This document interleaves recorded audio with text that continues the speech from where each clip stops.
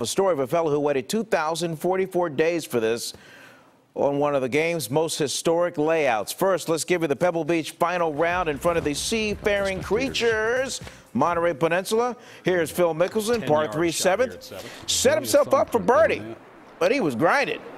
He was still 4 shots back. Nice shot, huh? Has not won since 2013. Ted Potter Jr. and Dustin Johnson here tied for the lead by the 5th hole, and DJ did not like this at all. Way right at the par 3 hole.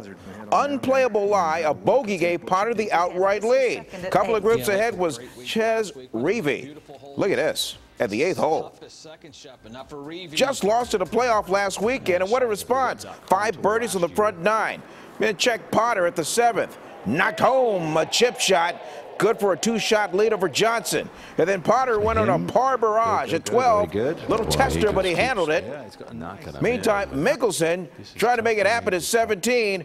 Rolled in his 2nd straight birdie. Got to within 3 shots of Potter, but no closer for the 4-time champ. Potter broke his ankle, missed cuts in his career, had not won in 5 years, but did not blink. His 3rd shot at 18 was butter.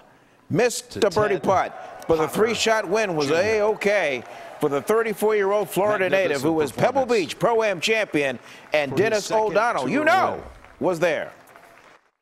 Thank you, Vern. Ted Potter Jr., great story. Last one in 2012. Then he broke his ankle, lost his tour card, Web.com tour, and he wins today the AT&T Pebble Beach Pro-Am. It's definitely pleasing. I mean, there was a struggle there. I mean, when you break your ankle and you don't know what's going to happen with your golf swing or career that way, to come back from that, and it's just unbelievable right now. Ted Potter Jr., 2018 AT&T Pro-Am champion. We'll hear from Steve Young tonight on game day. A complete wrap from Pebble Beach. Reporting from the Monterey Peninsula, Dennis O'Donnell. Vern, back to you.